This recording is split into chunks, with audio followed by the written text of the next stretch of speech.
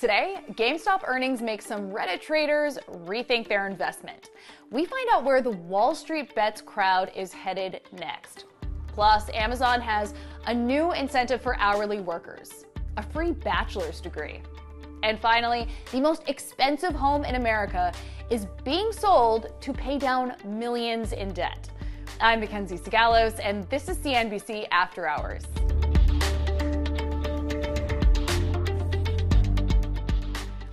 The Dow fell for the fourth day in a row as investors keep a close eye on the Delta variant. The S&P and NASDAQ fell as well. One bright spot, though, were meme stocks, like AMC's 2% gain and Rocket Lab's 37% rally. And then there's GameStop. The company held an earnings call last night that frankly disappointed many investors. It lasted just 7 minutes, and it failed to answer questions about how its leaders would stage a turnaround. The lack of clarity led to an early sell-off this morning, but retail traders came to the stock's rescue, and it ended the day higher. Still, many Reddit traders are looking for new places to put their money, and have been for the past few weeks. We asked markets reporter Maggie Fitzgerald to tell us where they're headed next and why. The overall landscape of retail investing, the two primary meme stocks, GameStop and AMC, have actually seen waning interest. There's about $1 billion being purchased in meme stocks in January and February by retail investors. Recently, it's been more like $250 million a week. It's even more clear now that GameStop and AMC are falling out of favor because for the first time since February, on Tuesday, retail investors were net sellers of AMC. That's really significant because that has not happened in 6 or 7 months. I would say that the retail investors that fundamentally believe in GameStop as a turnaround project, they were disappointed by the lack of details on a turnaround plan. That's going to be something that's really important to someone who's betting on a company that's going to restructure. That being said, GameStop in today's trading has gone positive. So some of that sentiment that was more negative perhaps has been canceled out at this point.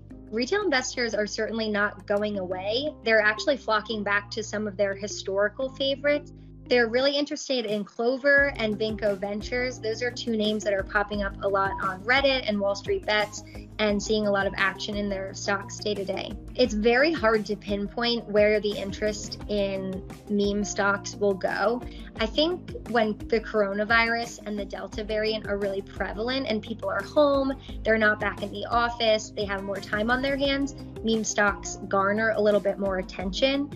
While a reopening in the economy would perhaps see a little bit waning interest in some of these names. Okay, let's get to the numbers round. We'll start with 750,000. Amazon is the latest business to offer free college as a perk. The company will pay all tuition, fee, and textbook costs for its 750,000 hourly employees. The incentive kicks in after 90 days of employment, and it will roll out in January of 2022. Next, 4. It looks like the largest crypto exchange in the U.S. could face a fight with the SEC. Coinbase disclosed that U.S. regulators have threatened to sue over the exchange's upcoming Lend service. The feature would let customers lend their stable coins and earn up to 4% interest in return.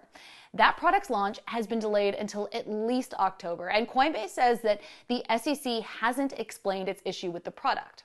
And finally, $165 million. The most expensive home in America is about to hit the market. The developer expected the Bel Air mansion, named The One, to sell for a cool $500 million in 2017. Now, that number might make sense if you consider the 105,000 square foot property has a moat, a 50-seat movie theater, not to mention the fact that every door in the house is electric, along with all the toilets. But delays and rising costs have led the developer to default on $165 million in debt.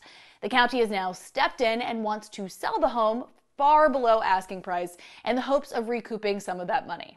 If you're in the market for a $100 million home, you can read all about it by going to CNBC.com and downloading the CNBC app. That's it for After Hours. We will be back here every Tuesday and Thursday, so be sure to catch us then.